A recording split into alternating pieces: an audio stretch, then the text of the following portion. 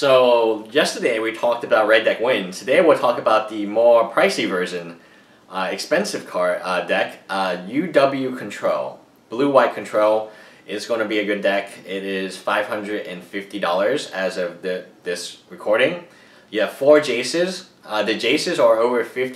They are $50 to $60 for non-foil Jace. And so you have $211 right there, just the Jaces, no other cards. You have 1 Emery Separate, which is pretty good. I like the card. It's 5 in a double white. It's a new card. For spells, you have Class of Wills. You have a playset of those. You have 2 Anticipates.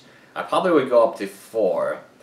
4 Swift Reckonings, 2 Scatter to the Winds, 2 Gideons, Ally of Zendikar. Gideon is very, very good in this type of deck.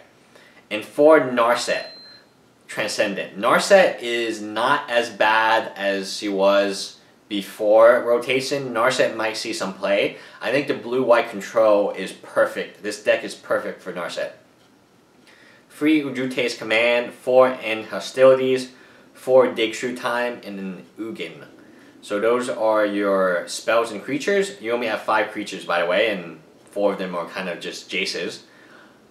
Your land are very interesting too. You have 27 of them. So it's a 62 card deck. You have a Blighted Contract, a Flooded Strand, a Haven of the Spirit Dragon, 5 islands, 2 Mage Ring Networks, 4 plains, 2 Polluted Delters, 4 prairies, and 4 tranquil coves. So you're very much blue-white. I like the deck list. It seems very good to me. I don't know if it's going to be able to compete against faster decks, but once you stabilize the board via like a board wipe or Ujute's Command or something like that, you get a lot of value from the cards that you are playing. So the deck costs $550. It definitely will take probably more skill to play than a mono red deck, and it costs a ton more. I like the deck list. I like the fact that it is a traditional counterspell deck, and then play that 1 creature that can beat you. And those types of decks have existed forever. In Gatecrash, you had that one. In what was it, Dragon Maze, you had the Aetherling, 1 Aetherling for your whole deck, and you just dirtle around until you get the card.